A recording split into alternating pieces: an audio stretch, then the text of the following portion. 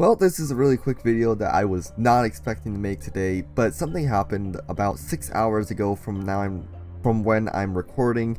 I actually slept through this and didn't realize until I checked Twitter and checked all the recent stuff that's been happening.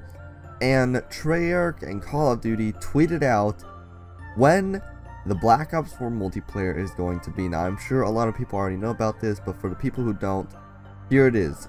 For the PlayStation 4 exclusive time to be able to play the beta on their own, it starts from August 3rd at 10 AM PT, and it ends August 6th at 10 AM PT.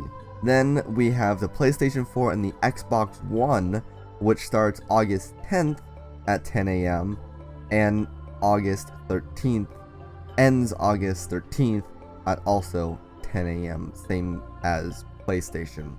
And then the PC or private beta access starts at August 10th, 10 AM, and PC open beta goes with and continues out with the PC early access beta, starts at August 11th to August 13th. And then at the very end of this little clip on Twitter, it shows BLACKOUT in the private beta will be available in September. For everyone who is excited for the Battle Royale in Black Ops 4, it will be available in September for everyone to try out. So really quick video, just wanted to tell you all about this, and I hope you all enjoyed this video, and I'll see all of you in the next one.